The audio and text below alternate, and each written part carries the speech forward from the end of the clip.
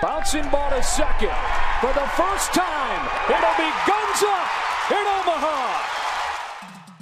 Texas Tech is in the College World Series for the first time ever, and the excitement seems just as big.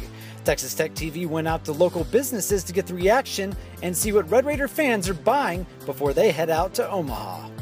You know, I think it's a pleasant surprise. We've had a tremendous amount of attention to the store, and we've experienced a few of these things. I think about the Lady Raiders winning, and I think about the Cotton Bowl back in 1995. I think about Coach Knight coming. We've had a tremendous amount of business this week, focused on obviously the merchandise we had for the game this past weekend and the excitement of the team moving into the College World Series and the game this weekend. We're set up for a hot market. We're set up for things like this. We take pride in taking care of Raider Nation. The Omaha shirt's exclusive to Red Raider Outfitters, so we're really happy and proud about that. Our internet department shipping same day, lightning fast shipping. It's going out the door. Trying to get everybody set up for Omaha. Trying to get all the fans across the nation set up in Texas Tech gear so we can start repping Tech, getting our double T out there across this great land, and it's been a huge deal for us. It's been awesome. Ever since they won that game on Sunday, it's nonstop since then. People coming in and asking about the t-shirts.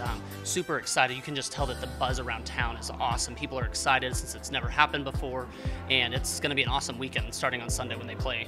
I'm so excited. When my family and I heard about it, we were freaking out because we're huge baseball fans to begin with, let alone for Tech. It's the first time Tech's been, so the fans are so excited. It's the first time for Tech, so it's a big deal, and I think it's just a huge, good thing for Tech, We've got some friends in Nebraska that have got enough stroke to get us some tickets to the World Series, so we're going.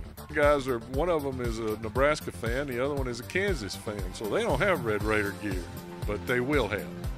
I don't have any kind of a feel for the atmosphere, but my friend from Nebraska did say that if you ever get the opportunity, you ought to put that on your bucket list. So here it is. It'll be checked off the bucket list. We value our relationship with Texas Tech. We're Tech alumni. Our staff is Tech alumni. We're Tech fans first and foremost, but we have a strong relationship with the athletic department, with Learfield, and we appreciate it being a corporate partner in our reinvestment back into the university, and that makes all the difference in our relationships with our customers and the quality of our business. We didn't know what to expect, but the city of Lubbock is so great to this school. With the students most of them being out of town for right now, small summer school session going on, we were really blown away by the support that the city was behind. The city was giving this baseball team. We knew that the city of Lubbock loved Texas Tech because we've done this before with them, but this was a whole different level for them as far as college baseball went. They really got behind this team, and it was really exciting to see Lubbock support Texas Tech University.